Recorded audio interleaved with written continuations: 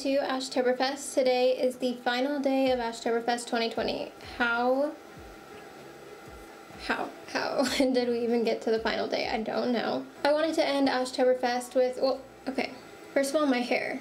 It's a new hair situation. It's a lot to talk about. I feel like I have a lot I want to talk about, but first let's talk about my hair because, hello, it's new. This is not at all what I asked for. Stay tuned to the vlog to find out what the hell happened with my hair. We're fine. I'm okay. I've had a lot of traumatizing hair experiences going to a new stylist, and I went to a new stylist, and big mistake. Anyways, I'm super excited to be putting this look together. I mean, this is the easiest look of Ashtoberfest. I knew that I was going to do this one last because I wanted something super easy as like a last minute costume. And also my friend Megs, who I collabed with on this look, she did a really intense, not intense, but a more in-depth sun and moon kind of look, or sun and stars. So you'll get to see her look at the very end of this video. And I thought it was a nice contrast. So this look is so easy. This costume really pulls it together. I feel like when I was in middle school, I saw so many like best friends dressing up as a sun and a moon. One would be wearing gold, one would be silver. And I thought it was the cutest costume ever. And so this just brought me back to middle school for a second. And the hair helped the costume as well. Wanted to say thank you so much for supporting Ashtoberfest this year. It's been the best year ever. I think we can all agree. It's been so much fun. If you have any suggestions or things you'd like to see for next year, you can always leave them in the comments because I start planning for next year like tomorrow. We still have another giveaway left, so don't forget to comment on the Instagram post. I will be choosing this week's giveaway winners in a few days, so be sure to check that out. And again, thank you so much for all your support on Ashtoberfest this year. It's been so much fun. I hope you've enjoyed it as well. It's such a weird time, 2020. What's even happening? There's still a little bit of merch left as well if you're interested in checking that out. I know I say that in every video, but we still have a little bit left. And I think that's it, so I'll stop talking, and I hope you enjoyed this video. Let's go ahead and get into it. So for this look, I started with the makeup I already had on for the day. I just took off my lashes, and I'm adding a ton of black liner to my lower lash line to get a super smoky moment. I'm also going to be smoking out around my liner that I already have on my lid, and then on one side of my face I'll be going in with a goldish yellow shadow and then a gold sparkly shimmery shadow over top. And on the other side I'm going to start off with a dark gray shadow, and I'm also going to add a little bit of a blue. Over top I'm adding a shimmery sparkly blue. Moving on to my face, I already had my base done, but I'm adding a lot more highlighter, so that'll be super shimmery and sparkly. Just gonna go ahead and top off my eyeliner there. And now for the fun part of this look, I'm gonna be covering my entire body pretty much in glitter. So on one side, I'm using a silvery holographic glitter. This one also has stars and moons in it. I'm putting that underneath my eye as well as on the lid, and then kind of all over this side of my face, mostly my eye, and kind of dripping down. And for the gold side, I'll be doing the same, just using a gold glitter instead.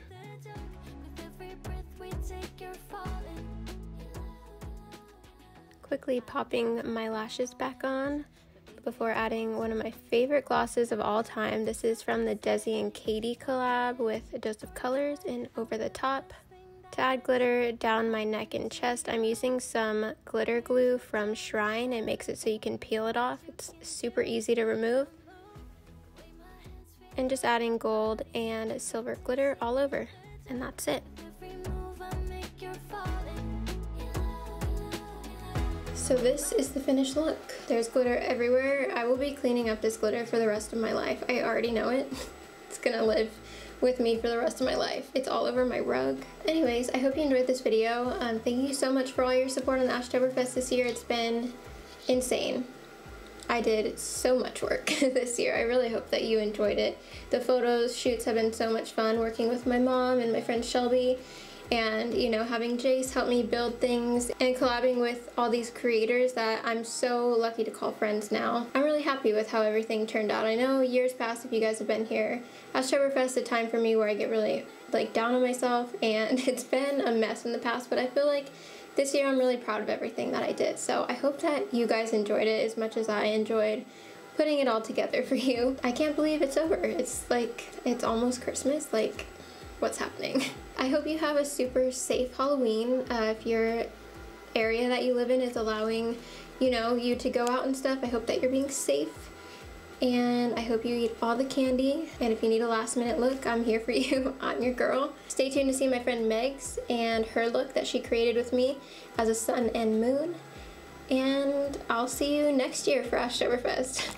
Bye.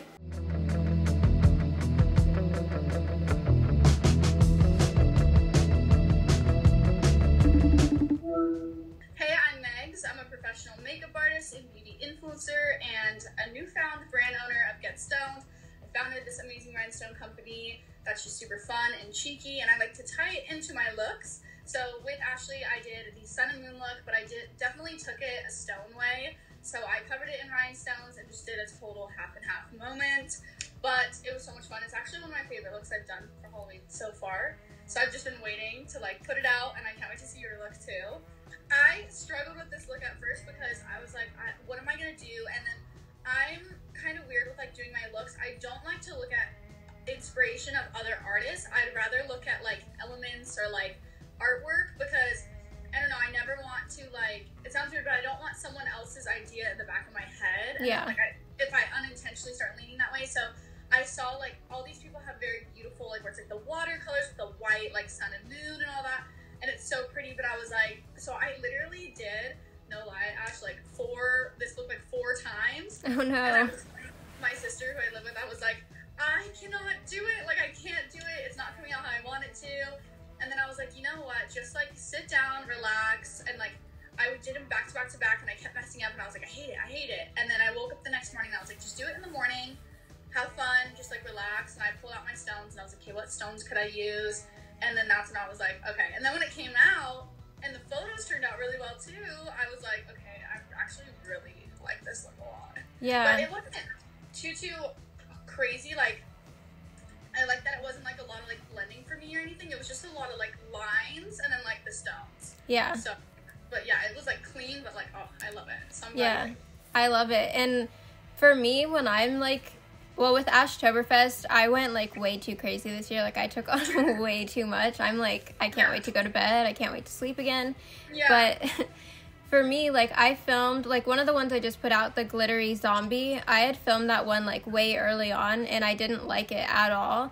So I was like, you know what, I'm gonna sit back down and redo it, and I did, and I love the one, like the second one. So I think like when we don't like looks, it's almost therapeutic to like redo it again and actually get what you like wanted out of it.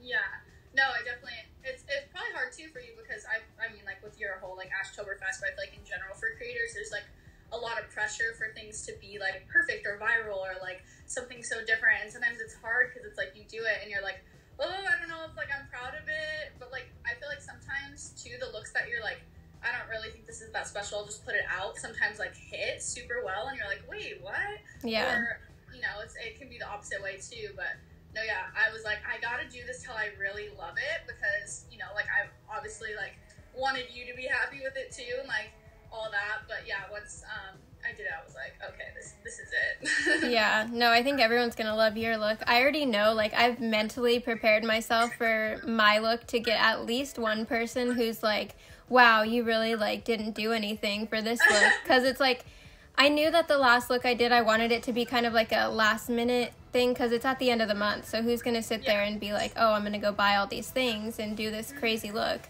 But yeah, I can already see the message in my head of like someone like, wow, you really got lazy at this one or whatever. Like, come on guys, last minute I'm trying to give you guys ideas too. I know.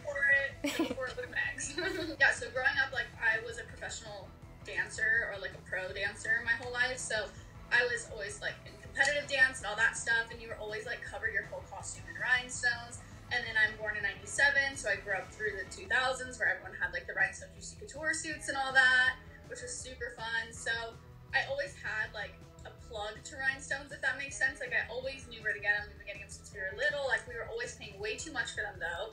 But I was like, you know, Euphoria came out and it just like spoke to me. A beautiful show. I think a lot of people pull inspiration from Euphoria. But I was driving one day because my boyfriend lives in Palm Springs and I live in the Inland Empire in Corona, so I have to drive like an hour 20. And on those drives, I always get my ideas, and I was just like, oh my gosh, there's no one in beauty who has these stones specifically for, you know, face application or hair or nails, which a lot of people have them for like decorating like tumblers and like the cups and all that stuff. But I was like, no one has done it in a way to market it to beauty, which is what I think we need, because I was tired of seeing everyone buy them on Amazon and then they'd be a hit or a miss, or going to like the craft store and they're either way too expensive or they're literally like little bubbles. They're like not even sparkly. So I was like, I know that these stones need to be AB. I know that they need to be reflective. I need to find them.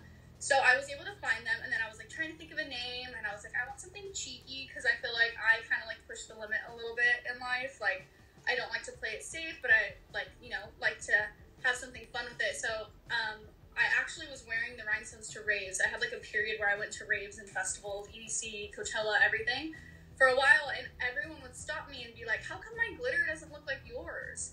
And I'd be like, because it's not glitter, like they're stones. And a lot of people are like bedazzled or like gems, but to me, like they're stones, like they're rhinestones. I think of like a beautiful actual like amethyst crystal, you know, not like a craft blue, like something that's more luxurious or more reflective. So I was like, I should call it Get Stoned. And everyone's like, oh my gosh, what? That like sounds kind of like, you know, sketchy or whatever. But I was like, no, like get rhinestones. Like you're putting stones on, you're getting rhinestones. So then that's where Get Stones came from. And yeah, so I was just like, we gotta market this to the beauty community. And I've only been in business for 8 months, and everyone's like, how have you like gotten your mask on Ariana Grande? How have you, now I'm working with Euphoria, I'm the official actual sponsor of Euphoria for season 2. And there are many episodes coming up, so you guys will see stuff with that and HBO. But yeah, everyone's like, how did you do that? And at the end of the day, it's not just 8 months of work, it's 7 years of me being in this industry and making friends with people and working my butt off and traveling the world with artists and, you know, making connections with other people. That when it came to me having a brand, and I also like would help guest teach entrepreneurship at RCC and UCR. So I was like, why don't I have my own brand? You know, like I talk about influencing and how you can make money and all that stuff, but I could definitely market my own brand myself. So it's like I just needed to plant it in the right hands, and because I've built so many amazing bonds with people, everyone had like no question but to help support, because I've always been, you know, so supportive of them. So it's snowballing so fast. Like Nikita Dragon just did a full look for Halloween, head to toe, and all my stones. The Ariana Grande one obviously went viral.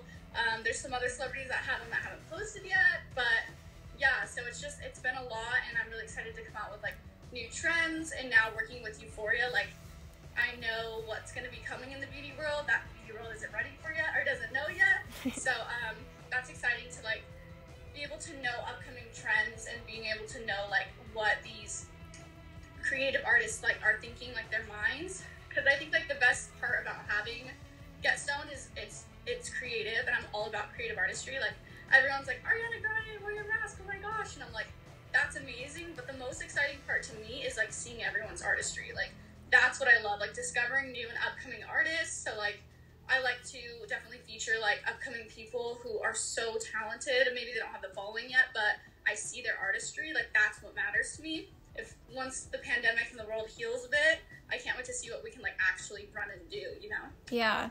But in the meantime, how do we get our hands on those masks that are so cool? Yes, you can definitely get the masks on my website. I have a variety of colors. The Ariana Grande one, we are stocking soon, hopefully 2 weeks. That one is just like in such high demand. That is like have you seen that mask? Yeah. Yeah. That mask in person is insane. Like when you're in light, it's like yeah. Like pure in person. So I write every single note, handwritten myself. I package everything myself.